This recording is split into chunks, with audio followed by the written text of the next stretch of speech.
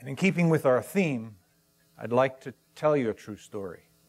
And I'd like you to join with me as we visit a community, one with just dirt paths crisscrossing the terrain, sort of like ivy growing up the side of an old building. And picture thousands of squatters living in this maze, stepping over ruts that are filled with gray sewage. In the middle of this catacomb stands a single small community center. No curtains over the screenless windows, no carpeting on the concrete floor, no furniture whatsoever. 25 women are already seated on the floor when we arrive.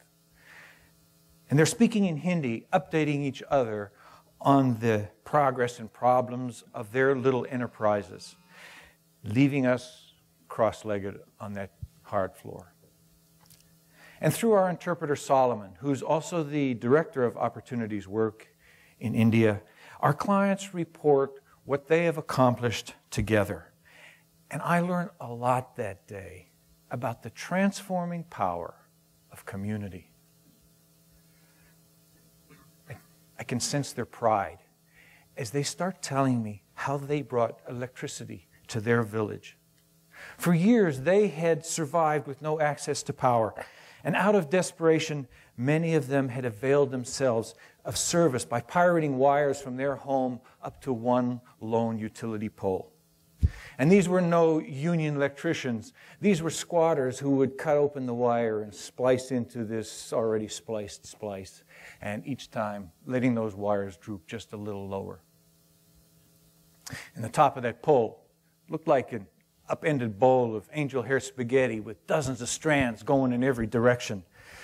And when the parents would hear their kids out there playing, they'd be afraid that one of them might touch those wires, or a ball kicked too high could spring the whole tangle loose, spreading those electric currents down into the kids below. And for years, they tried to get electric service to their community. And finally, the members of this little group wrote a petition.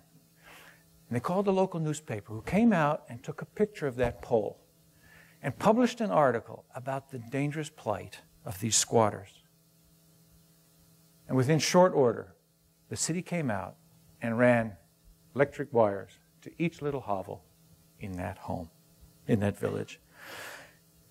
And that day when I was there, those women proudly unfolded this little yellow, tattered newspaper clipping, complete with photograph, and celebrated all over again what they had accomplished.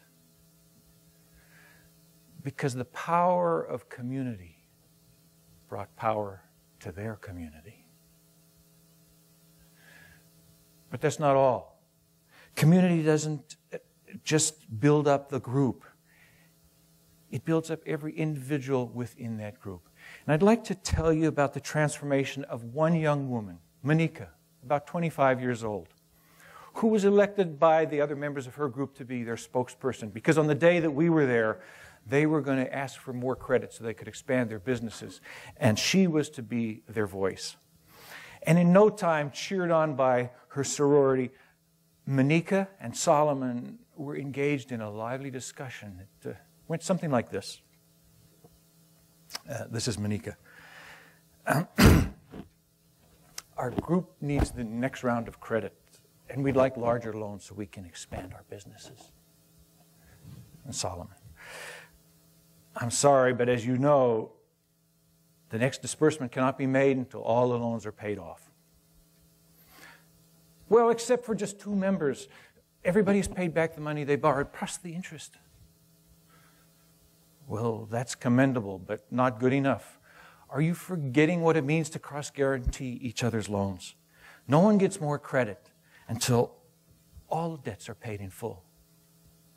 Well, we understand the requirement, but you know what happened. One of the ladies borrowed milk and bought a milk cow, and the cow died. Oh, that's regrettable. But you remember, we strongly encouraged her to use part of her loan to insure her cow. Well, she didn't, and now the cow's died. And without any milk to sell, how do you possibly expect her to pay back her loan? And I sat there on that floor for about 15 minutes, listening to that debate going on. And when it was done, Solomon took me aside and said how delighted he was with that heated exchange, because less than 2 years ago, when Monica first came into his office and asked for a loan, she could not even look him in the eye. And her self-confidence allowed her to only gaze at the floor, unable to stand erect or hold her head up. How different from the poised and confident person I met that day. In the developing world, where there are no safety nets, community empowers the most disenfranchised people. And it gives them confidence and inspires them to do what they would otherwise fail to try. And it gives the poor what life insurance and health insurance and a long list of my possessions provide me. And as I evaluate community in the third world, and I see its unstoppable force, I realize how impoverished I am. Despite our affluence in our society, wealth robs us of community, which we exchange for independence and mobility and opulence. And we build walls around our homes to protect our possessions and our privacy. Meanwhile, on the inside, we're crying out to be known and to know others more deeply. And what's missing in our relationships is the freedom to depend on others. And we've come to view freedom as the antithesis of dependency. And in Monica's village, they share resources, they barter services, they exchange favors as a way of life. And in my suburb in Chicago, I'm so self-contained that we're hardly aware of our neighbors. And compared to Monica's community, mine is in chapter 11. And I've made sure I don't need those around me. And I've subtly implied to them that they shouldn't depend on me. As long as I keep my lawn mowed and they keep their teenagers' music down, we have very little reason to interact. But when we are unable to share our true feelings and our needs, instead of creating bridges, we build walls. How tragic. A few years ago, my younger brother died of cancer. And for those who are ready to meet their Maker, death's sting is only felt by those of us left behind. And it was painful. And one of my most cathartic experiences was attending Randy's funeral. And several hundred people had gathered together here in Phoenix, most of whom I didn't know. What we had in common was that we all loved Randy, and we were loved by him.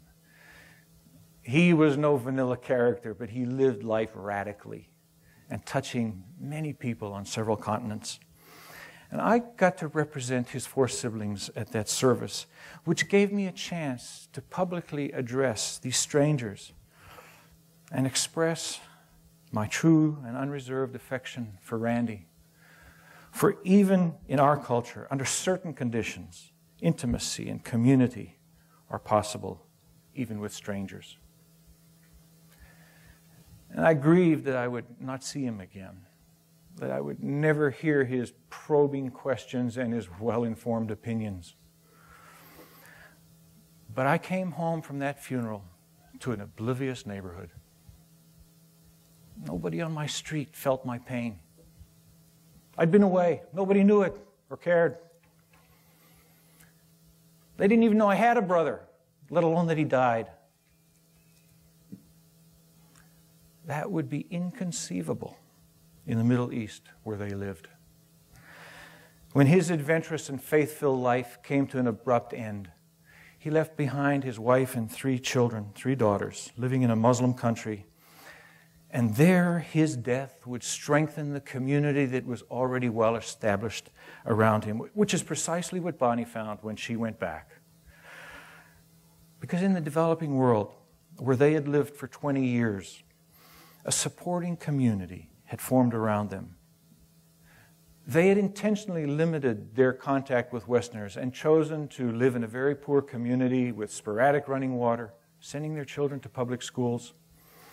And in that environment, custom calls for 40 days of grieving, during which time people come in from all over the country and their neighbors and drop by unannounced. And during those 6 weeks, Bonnie rarely left her apartment. And their friends from all over the country came to extend community. The vast majority of them Muslims, undeterred by her overt Christian faith. And a good friend moved in during that time for those few weeks and put out this guest book. And within 3 weeks, they had received over 400 visitors. And in her darkest hour, Bonnie experienced this connected, intimate, supportive community practiced by the poor the world over. And I am so much the richer for knowing them.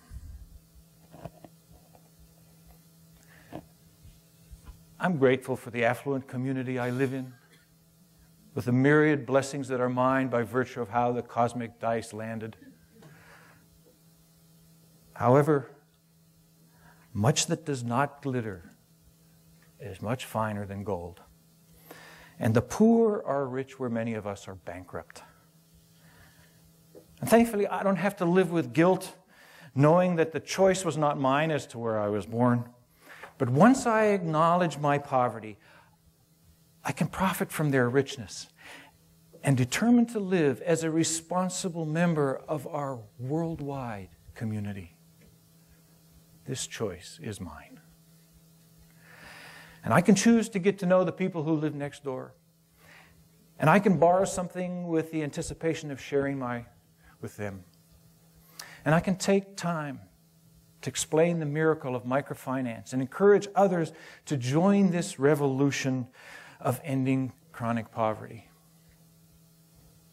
Or I can continue down my path of independence, deceived by a narrow definition of freedom.